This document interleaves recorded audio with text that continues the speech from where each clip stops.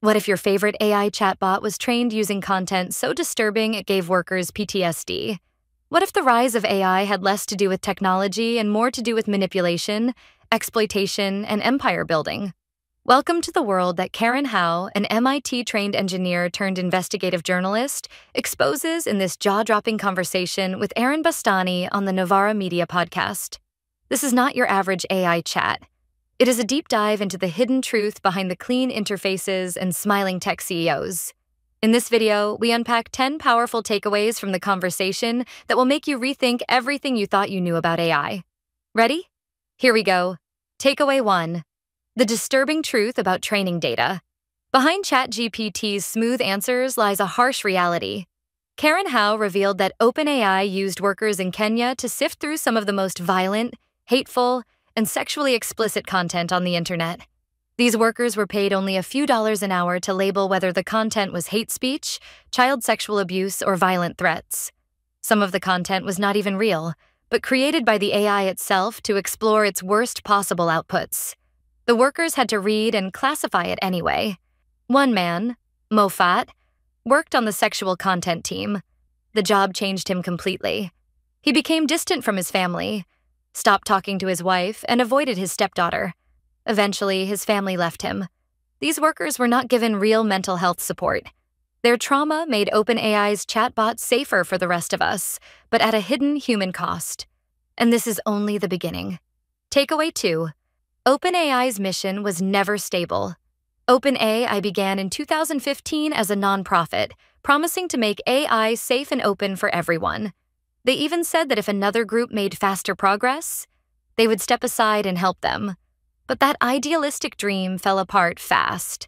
When the team realized that building powerful AI models would require massive amounts of money and computer power, they decided to become a for-profit company.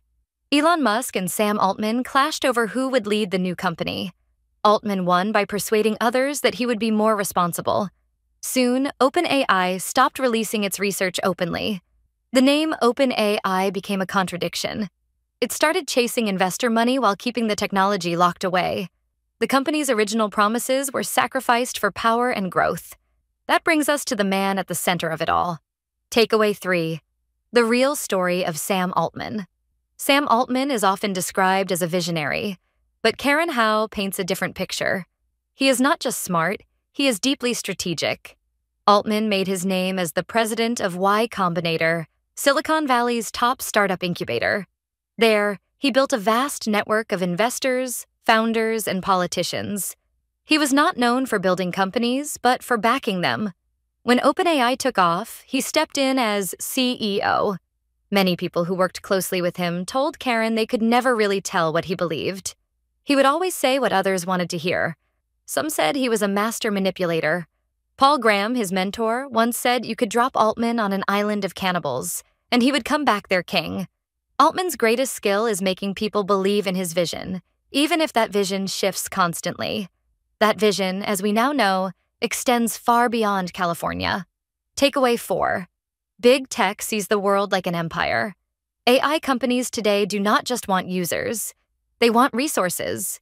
Karen Hao says they look at the world the same way old colonial empires did. They search for land, water, and cheap labor wherever they can find it. In one example, an OpenAI employee said, "We're running out of land and water," as if they were playing a board game, not dealing with real communities. These companies build data centers in poor or rural areas because they can buy cheap land and face less pushback. Many of these places do not have enough water for their own residents, yet data centers use enormous amounts of it to cool the machines. This is not just about the global south. It is happening in the United States and the United Kingdom too. Empire has simply gone digital, and these empires are thirsty. Takeaway 5. AI companies are addicted to power. Training AI models like ChatGPT uses an incredible amount of energy and water. Karen Hao reports that global data centers now account for more than 3% of carbon emissions, and that number is rising fast. Sam Altman even told the U.S. Senate that AI will likely need natural gas, the cleanest of the dirty fuels. But in practice, some companies use much worse. Elon Musk's XAI data center in Memphis is powered by unlicensed methane gas turbines that spew toxic air into nearby neighborhoods. AI also needs clean water to cool its systems, and companies often tap into public drinking supplies. In Uruguay, people were drinking toxic water during a drought while Amazon was planning a new data center. In the UK, new housing projects were blocked because there was not enough electricity and water left after data centers took their share. These companies are not just using resources, they are reshaping who gets to access them. So how does all this work? Let's take a step back. We're halfway through the video. Thanks for sticking with us. If you're enjoying it, hit the thumbs up and share it in your WhatsApp groups. If you'd like to support us, please tap the thanks button below. It helps us keep making great content. Drop a comment and don't forget to hit subscribe for more. Now let's continue with the video. Takeaway 6. How AI really works today. The word AI is used everywhere, but it does not mean one thing.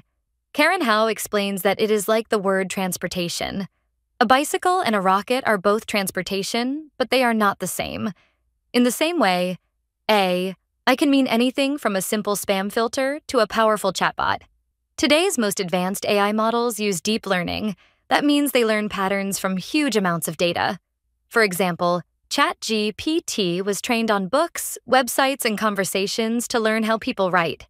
It does not think like a human. It predicts what words are likely to come next. The more data and computing power it gets, the more fluent it sounds. But that fluency can hide how resource-hungry and flawed the system really is. Which leads us to the next problem. Takeaway 7. Big AI is wasting energy on bad goals. OpenAI and others believe that scaling up will eventually create artificial general intelligence, or AGI. That means a system that can think and learn like a human. But most serious researchers think that we are not even close.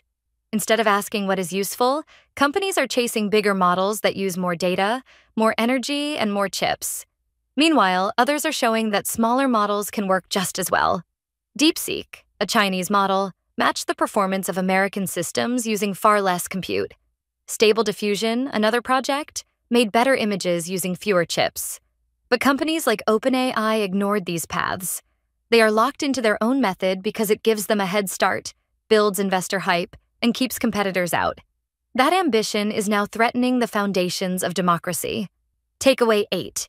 AI companies are eroding democracy. When companies become more powerful than governments, democracy suffers. Karen Hao shows how tech companies are now shaping laws, not following them.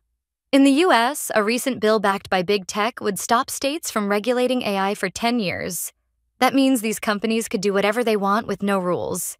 In Arizona, local leaders approved a data center without knowing it would consume huge amounts of water. They simply did not have access to independent experts. In the UK, new housing was banned in parts of the M4 corridor because data centers had taken up too much electricity. These decisions are being driven by tech lobbying and sales pitches, not public debate. The result is a quiet takeover of public policy by private ambition. But there is still hope. Takeaway 9. There are ways to push back. All over the world, ordinary people are resisting. In Chile, local water activists stalled an Amazon data center for 5 years. They forced both the company and the government to negotiate. Now, no new center can be built without community approval. Artists and writers are suing companies that use their work without permission. Teachers and students are demanding a say in how AI is used in schools.